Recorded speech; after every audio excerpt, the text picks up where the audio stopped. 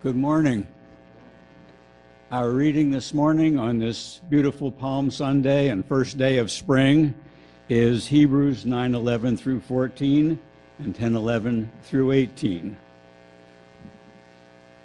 But when Christ came as high priest of the good things that are now already here, he went through the greater and more perfect tabernacle that is not made with human hands, that is to say, is not part of this creation.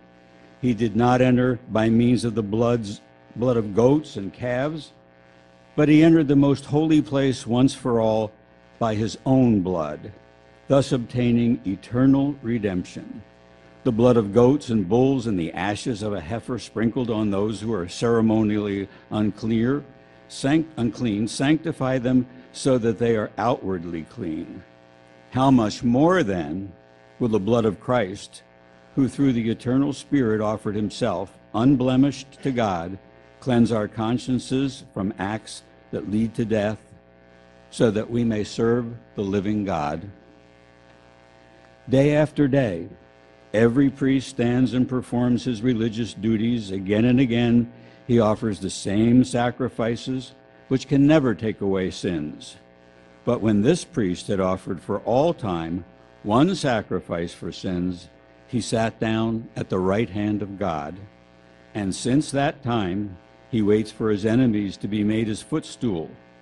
For by one sacrifice, he has made perfect forever those who are being made holy. The Holy Spirit also testifies to us about this. First, he says, "This is the covenant I will make with them after that time, says the Lord. I will put my laws in their hearts, and I will write them on their minds." Then he adds, "Their sins and lawless acts I will remember no more. And where these have been forgiven, sacrifice for sin is no longer necessary." So we're dealing with something that's just really hard for modern people to deal with. We're dealing with sacrifice. We just don't like sacrifice. There's blood all through what Hank just read. I mean, there's so much blood. And humans today, we just think that, come on, Tim, why are you talking about blood? I mean, aren't we advanced beyond that as a culture? I mean, come on. I mean, well, no, we're not. And I think one of the problems with that is we want to get beyond blood because we don't really want to look at the depth of the problem that we got to deal with. So contemporary people, we don't want to deal with blood, but that just tells us that blood, which we know gives life, it is valuable to us. It would be really hard for us to live if we didn't have our blood, So if you're going to give blood towards something, that just tells you there's a depth of a problem that needs to be overcome. And that's what all this sacrifice stuff that's going on in the Old Testament is saying. There's a problem with us, and we need to deal with it. In fact, if you didn't have to do today in worship what they had to do in the Old Testament, because if you walked in, which you really couldn't, to the tabernacle, you're going to hit 3 altars where there's going to be sacrifices. There's the altar of burnt offering, then there's the altar of incense, and then when you get into the Holy of Holies, which, by the way, none of us would have gotten into, there's the Ark of the Covenant, and the mercy seat, and there would be a blood sacrifice. You're going to put blood on this and that. There's just no way in the Bible to worship without blood. And I'm going to say this today, we're worshiping, but we can't worship without blood either. That's just the way it is.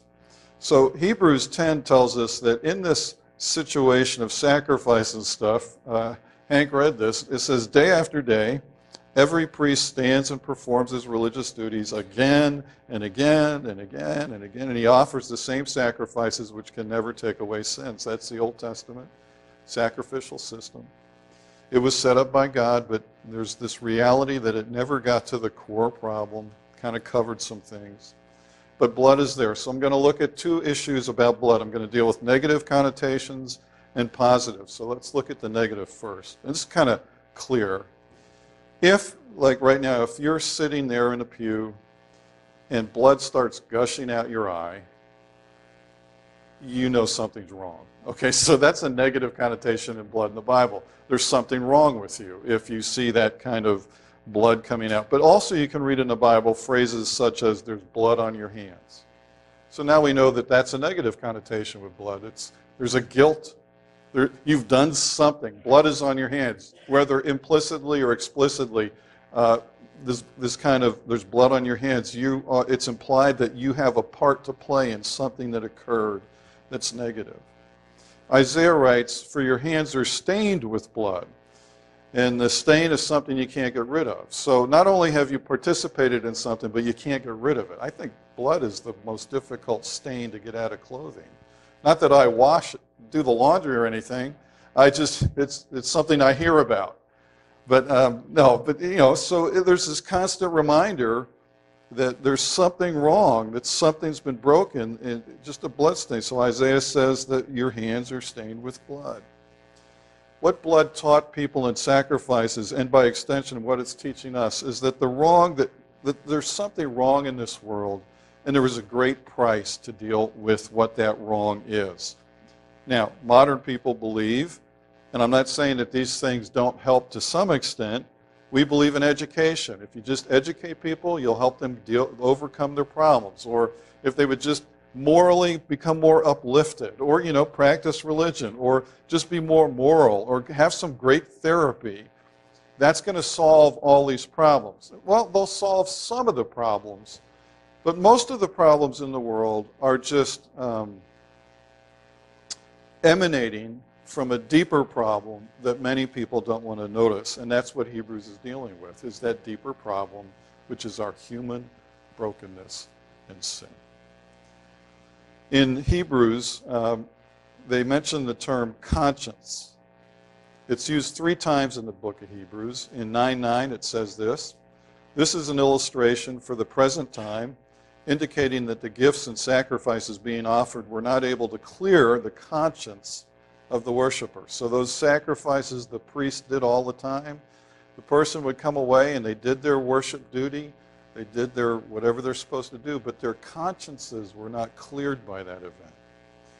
But then in 10:22 it says here, "Let us draw near to God with a sincere heart in full assurance of faith, having our hearts sprinkled to cleanse us from a guilty conscience." We see something going on here in Hebrews, that in Jesus, in this act of Jesus, we actually have the ability to not have a guilty conscience. But that deep conscious thing can be healed. And in chapter 13, verses 18, pray for us. We are sure that we have a clear conscience and desire to live honorably in every way. So we go from guilty conscience to cleansing of a guilty conscience to we are sure that we have a clear conscience. Are you sure this morning that you have a clear conscience? That's a promise of Scripture through Jesus Christ. You can have a clear conscience. The word conscience refers to our self-evaluation of how we fit. We are to, when we stand in the presence of someone. So again, Hebrews 10:22 says, "Let us draw near." Are you fit for the presence of God? Do you feel like you are fit for the presence of God? And what's the basis of your feeling that you would be fit to stand before God? Because He created you? Well, possibly. But you want to be able to stand before God comfortably, welcomingly, and the reality is the conscience issue has to be dealt with. So a bad conscience senses that you or I could not survive close examination. I had a conversation this week, and can I just say the conversation, while I didn't think it was anything bad, my brain was playing all kinds of games with me. I would say I had a bad conscience. I think I did something wrong. And not only did I think I did something wrong, I really did. I would not have phrased it this way, but I felt like I could not stand up under examination. If I stood before someone who knew my heart and everything, and I stood there and I gave my reasons and this and that, I just didn't feel I could stand up legitimately and excuse away why I feel the way I feel. Because the finger would have pointed and said, "No, Tim, the reason you feel that way is legitimate." That's this issue that keeps coming up. Human history is filled with attempts to assuage that feeling. Again, moral efforts, religious observances, good deeds, and while they're all good, this is what they do. They leave people wanting. There's folks, some of you come to this church regularly on Sunday, and there's a part of you that's untouched. I don't know why. You walk away feeling guilty. There's something in your life you feel like you need to deal with or you need to somehow overcome. And I would argue that that's happening in churches all around this city this morning, that there are folks who are hoping to be released from guilt. And that what this sermon, what Hebrews tells us, is the way to get released from that is to come to Jesus Christ. He is the only one who can release you from this.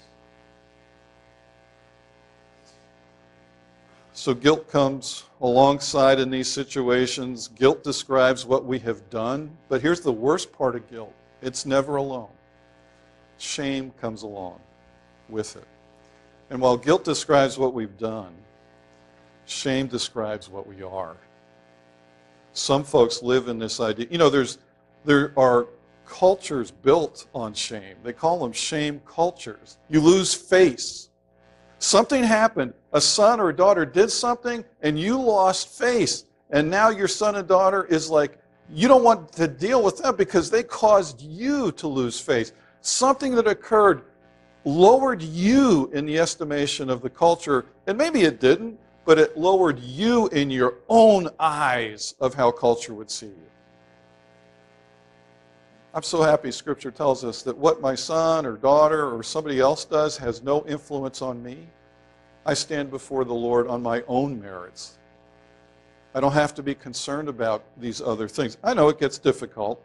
So the writer of Hebrews says that humans are all in the tent. There's a tent. You notice Hank read about a tent that's not made from creation. It's not made with human hands. It's the tabernacle that God has. It's the Holy of Holies that God has. It's Jesus Christ, by the way. That's who it is. But a lot of us still live in this earthly tent where we do our sacrifices to try to assuage God and make, just kind of win our position with God. And what Hebrews is saying is get out of the earthly tent and get into the heavenly one, who's Jesus Christ. Because if we just stay making sacrifices in this earthly tent, we're just weak and we're out of kilter and we're not aligned in our life the way we need to do. So the solution here is the positive connotations of blood. It's a positive symbol. Blood equals life in Scripture. There's no way you can have life without blood. There is no life without blood. If you attend, those of you who actually got to see your children born, one of the things you know about that is it's bloody. Life happens in the midst of blood. And I'm going to invoke this. We know, because this is just popular stuff in our culture right now, the vampire myths say blood gives them life, right?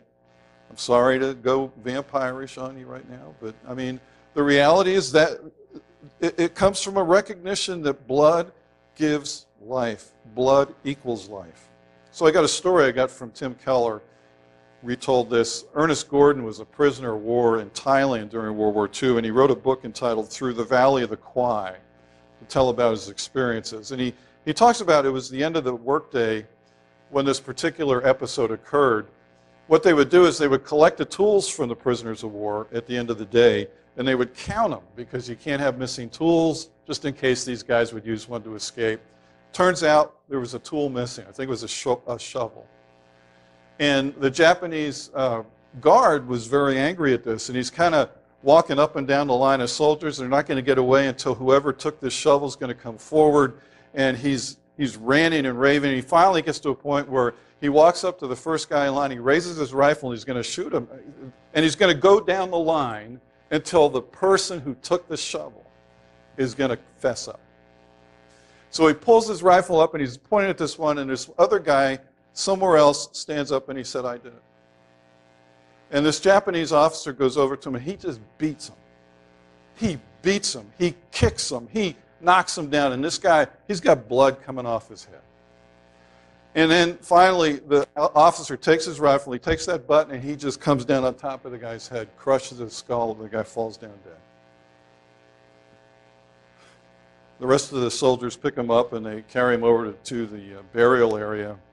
The tools are recounted, and they find out that there weren't any tools missing.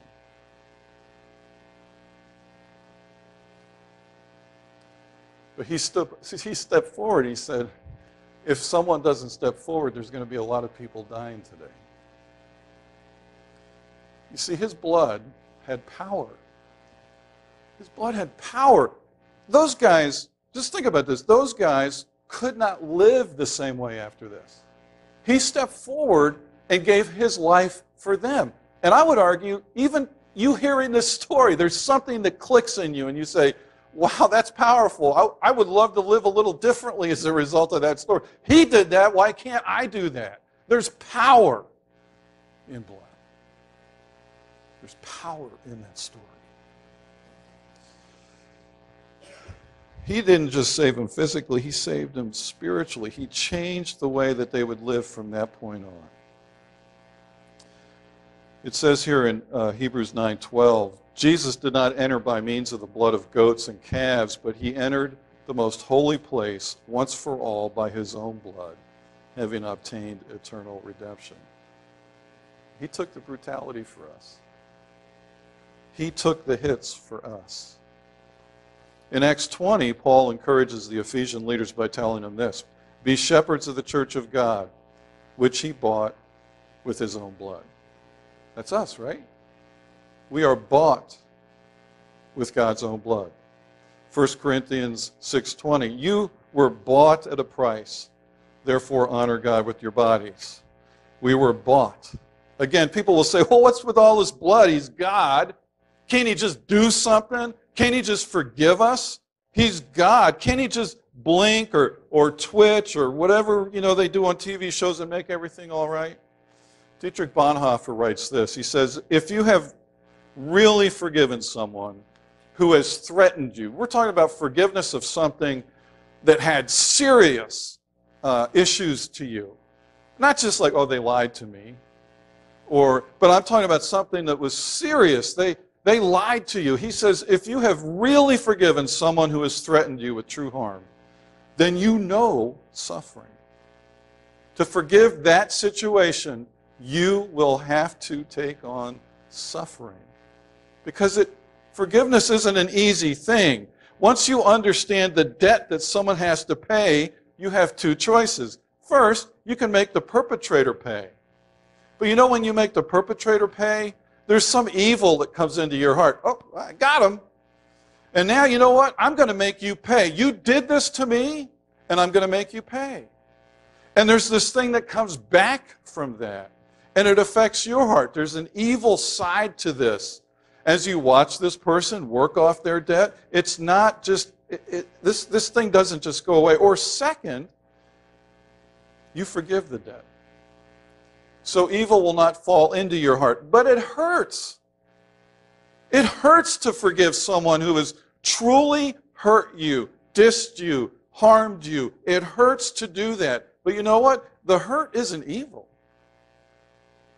It just hurts. It's expensive.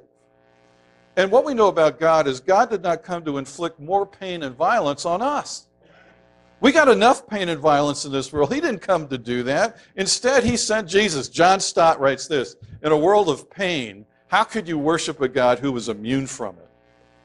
Our God is not immune from pain. He understands what we live in every day. He understands our discouragements. And that's why Jesus, it's finished. He went in, he sacrificed, it's his own blood, it's done. He sat down, which means he doesn't have to do any of this anymore. So what's the extent of this transformation? To be religious, I talked about this last week, to be religious is to stay in the tent made with hands. And it's very easy to do. We just figure out ways that we're going to do things so that we think God will feel better about us. I'm never going to miss a church service. Well, I actually think that's a good idea, by the way. But I'm going to argue with you about why are you never going to miss a church service? Because Hebrews says, don't forsake the assembling one of another. That's one way. Or I'm not going to miss a church service because when I meet the Lord, I want to be able to show him I was really committed. Now you're just in the tent making a sacrifice that really can't deal with your guilt. What we find, or are you going to, emulating Jesus isn't going to work either. You know, what would Jesus do? We've been reading this book on Wednesday mornings, and he talks about, we can't do what Jesus would do because we don't do the work that Jesus did before he got into a situation to figure out what he would do. But it doesn't work to emulate Jesus. We can't emulate Jesus, but you know what we got to do? We got to trust Jesus. We got to throw our lives into the arms of Jesus. So what we find is the blood utterly transforms us. The blood in this sacrifice on the cross that we're going to be looking at on Monday, Thursday, actually transforms us. The blood utterly transforms us subjectively because it saves us objectively. 10:14 says, because by one sacrifice he has made perfect forever those who are being made holy.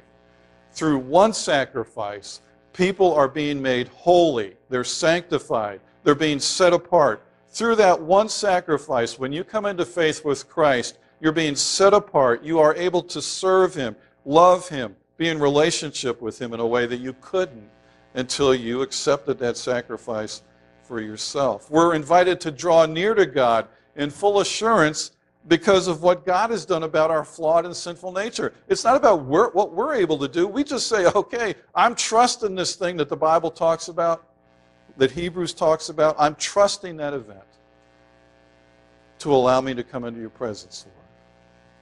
The objective reality about sin is important, or this whole thing is subjectively ridiculous. So if there isn't an event that occurred in history that says Tim Bees is a fallen individual, that you're a fallen person, that you're broken, that you are not acceptable in God. If there is not something in history that says that, then this whole thing is ridiculous.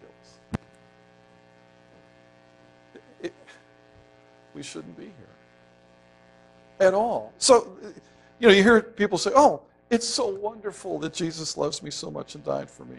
Ask him why. Really, why? Why is it so wonderful? Here's the story. So I got two contrasting stories here. Let's say there's two of you. You're walking alongside a railroad track, and a train's coming along. You can kind of see it. You know, it's not a surprise. You're walking along. And your friend says to you, know, I really love you. Let me show you how much I love you. And he just jumps in front of the train, gets crushed. And then your response is going to be like, oh, how much he loves me. Oh, it's not. You're going to go like, what was wrong with him? Right? Okay, let's change the scenario a little bit. You're walking on the tracks, and this train comes around, and trains can do this, as big and noisy as they are. It comes around the corner and just shocks the two of you. And this person pushes you out of the way and gets crushed. Now you're going to say a whole different issue there. You're going to go like, oh, gosh, I can't believe what he just did for me. There's an objective reality that just occurred, and it changes you. Dr. Martin Lloyd-Jones used to ask people, he's this guy that was in England, he was a big pastor. He would ask them, are you a Christian? And their response would be, well, I'm trying. I'm trying. And his response would be, in other words, you have no idea what a Christian is. Are you trying to be a Christian this morning? Because a person who is still trying to be a Christian, is still in the tent, still doing sacrifices, still trying to be a good person. So what does it mean to be a Christian? Being a Christian is a new standing because of the infinite cost sacrifice of Christ. Because of what Christ has done, because you said, Lord, come fill me. You've paid for my you've paid for my sins. Thank you, Lord. I want to follow you. You suddenly have a new standing. You're in the Holy of Holies. You're in front of God because of what Jesus has done for you. You see the difference?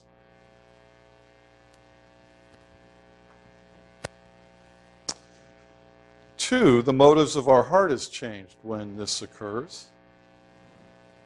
9:14 says, how much more then will the blood of Christ, who through the eternal Spirit offered himself unblemished to God, cleanse our consciousness from acts that lead to death? Now, you know, Pharisees are always bad guys in the Bible, but let's be clear about what a Pharisee is. They're a good person. They are rigorous in trying to be the most holy person they can be. But he would never feel like he is doing enough. Every day a Pharisee would wake up and he would go through his rituals, but at the end of the day, he would say, I didn't do enough. There's still more I could do. And that's a horrible place to be. Whereas a Christian repents of his or her own good works, and the reason he or she did the good things. And we talked about repenting of your good works, not just your bad. If your good works are ways to make God happy about you, repent of them. In this situation, in religion, people do good things for the wrong reasons, but Christians do good deeds to please the one who saved them. It's a response of worship. To do good things in response to the one who saved you is worship. I'm saying, Lord, you are worth something, and I'm worshiping you. Because worship has that idea of worth in it. We respond to God, the sacrifice that Jesus made on our behalf. He took our curse so we could have his blessing. And we respond to him in worship, and that's why we change our lives. That's why there's this impact on us. But it comes from the blood of Christ. Here's my last closing story. I got this from Tim Keller too, which he got from Dick Lucas, and I'm just going to tell you that all sermons are derivative. I'm just going to be honest with you about that. So Billy Graham in 1955 had a crusade in Cambridge, England. This is early in Graham's career, and he wasn't really welcomed in Cambridge because of his form of Christianity. People thought it was just too simplistic. You're dealing with the Church of England is in Cambridge, and that's where people would be trained to be priests in the Church of England, and there's just this kind of looking down one's nose at Graham. So what Billy did is he worked up some really academic-like messages for when he was there at Cambridge, and after 2 days, absolutely nothing had occurred at his crusade. Nothing had worked. There was no response, nothing. So on the third day, he just threw away all his messages. And he just started working in his sermon through the Bible, from Genesis to Revelation. And all he did was talk about all the sacrifices in the Bible. And metaphorically, blood was flowing everywhere. I mean, it's just craziness. And afterward, they dismissed everybody, and there were some 400 young men and women who stayed. Cambridge University, undergrads and grads, these young folks stayed. And years later, Dick Lucas, who is a Bible teacher, pastor, lives in England, who had been there in 1955, he met this young curate, and he asked him when his faith began. And he told him, well, it started at Cambridge in 1955. So Dick asked him, so how did it happen? And he said, I don't know. He said, when I walked out there that night, I knew Jesus had died for me. This guy was a good person. But he said, that night, the blood of Jesus wrote on my heart the need for something deeper. And he was forever changed as a result of that. So we don't want to talk about blood and sacrifice, and yet blood is such an integral part of our faith as Christians. In this young man's life, the blood changed it. The application of blood opened up something to him. He was already studying for the ministry, but in that moment, instead of studying for the ministry, he began studying for Jesus Christ. And he gave his life to Christ. He didn't want to work in a church. He wanted to work for Christ. He just happened to be in a church. I'm just trying to unpack this for us, because I think sometimes it's hard to get this through our mental filters. It's great that we all come to church every Sunday. That's fantastic. But are you in relationship with Christ? Are you here because this is your family tradition? Are you here because you feel guilty and somehow this coming to church helps you deal with that guilt? That's great. I'm happy you're here. Please, don't get me wrong. But we come to church because of what Christ has done for us. If Christ is an abstract idea, then as a pastor, I would tell you I should get out of this job and we shouldn't meet anymore. Sin occurred. We can't fix that issue. Jesus fixed it for us.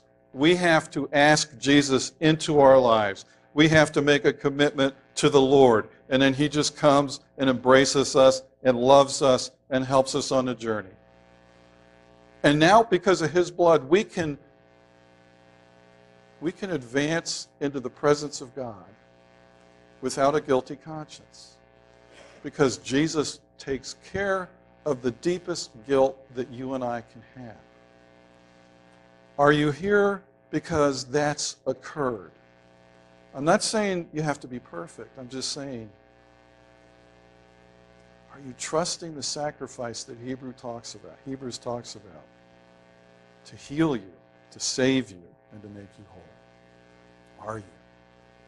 Because there's power in the blood. I was going to tell Jim we ought to sing that today, but anyway, that's cool. Let's pray. Let's do that. Lord, indeed there is power in the blood.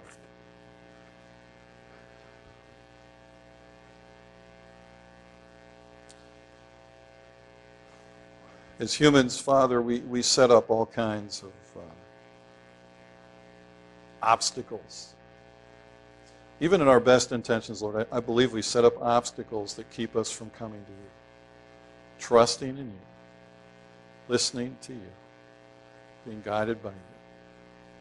And the biggest obstacles of all come into this situation, Lord, when we're trying to make ourselves okay in front of you, when you've already made us okay in front of you. So I'd pray, Lord, that we would rest on this one sacrifice that Jesus made as a high priest in the tabernacle of heaven. And then he sat down. That means there's no more work. Help us to trust in him. Cleanse our guilt. Help us to be thankful followers of Jesus Christ for all that he's done. May we live differently because of the blood. We pray these things in the name of Jesus Christ, our Lord and Savior. We say, amen.